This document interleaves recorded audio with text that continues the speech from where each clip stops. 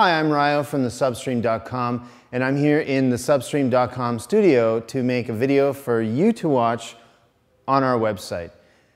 This video is going to go in the Film Lab section of our website because if I do my job properly, it's going to be full of really useful scientific information that directly relates to an important part of film production. As a segue, here's some special effects. So there's a battle happening right now in film land over the seemingly inevitable switch from analog film to digital video technology. It's a battle that's pretty much already been won by digital technology, although there are some directors out there who swear that they will never stop using film. Directors like Oliver Stone and Night Shyamalan. But there are more and more major films made by major film directors that have originated digitally. And because Hollywood, or the film industry rather, tends to be really traditional and hidebound by and large, digital camera manufacturers have tried to win these directors and DOPs over by creating cameras that look and operate very much like old-fashioned movie cameras and produce results that are very much like film, which is not a bad thing. Film is a great medium. We're to the point now where there are some films that you would never know as a casual viewer were shot digitally. And in some cases, digital has fully, seamlessly supplanted film. But there are some films, some directors and DOPs that are willing to use digital video, its unique properties relative to that of film, in order to change the way that movies look. None more so than perhaps Michael Mann and his new film Public Enemies, which was shot by Dante Spinotti, and he used a special digital camera called the Viper Film Stream. This film doesn't look like anything you've seen before. It looks really weird. And one of the reasons it does look weird is because the people that made it were willing to use new tools in order to get a brand new look, which we think is rad as hell. Yeah, but why does it look so weird? What makes it look so different? Well, a couple things, some of which we'll get to in later videos, but the main difference, we think, is the way in which the filmmakers have handled the exposure latitude of their digital medium.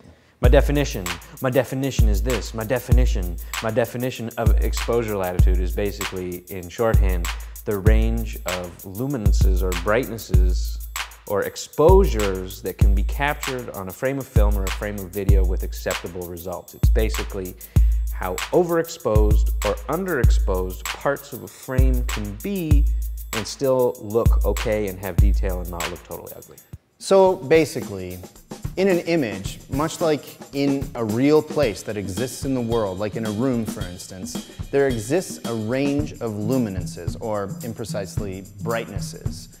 Basically, the sky or a light is really bright, a shadow is really dark, and something that reflects the sky and maybe has some highlights is somewhere in the middle.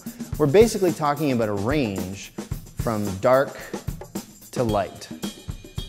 And the exposure latitude of a medium like film or video is basically a range within that range, where at the bottom of the exposure latitude, you can still make out some details in the darkness, and at the top of the exposure latitude, you can still make out some details in the brightness. Anything above that range gets completely blown out, totally pure white blinding light, and anything below that, completely black, unplumbable darkness, like a deep well. Anything that's not in that range, you just can't see, basically. For instance, this light has lines running around it, but you can't tell because that camera that we're shooting on has an exposure latitude such that this light goes beyond it. Hopefully this makes sense. And people have always thought that if you create an image with a really super bright spot or a really dark patch, it was really bad and unacceptable, which is why film people worked really hard to create film stock that had an enormous exposure latitude so that you could expose for a person's face and still see details in the sky or in their black pants that they were wearing, for example. You know, without blowing out the highlights or losing the shadows. And video's always had it tough because its exposure latitude is still way, way less than that of film. So, like, for instance, if you expose for my face, there's still some sections of my face that are totally blown out. So what video shooters have been doing is flattening the light of their images. Because the exposure latitude is so narrow, they've been lighting the shit out of their scenes so that the blackest blacks aren't too far away from the brightest whites. And the range of luminances in the actual room that they're shooting in, from the blackest blacks to the brightest whites, might actually fit within the exposure latitude of the digital video they're working with. Except Spinoni and Mann have decided in some of their scenes in Public Enemies to just say, screw it.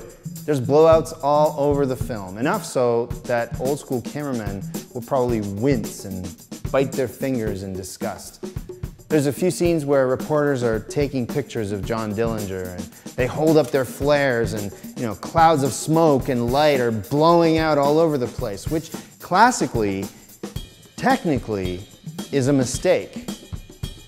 But rules change, and in this case, they're changing right before our eyes. They're trying to rewrite the book on how exposure latitude can affect the way in which you shoot a scene, which is totally cool. You know, artistic, aesthetic progress and experimentation in a summer blockbuster, totally awesome. I'm gonna walk away now.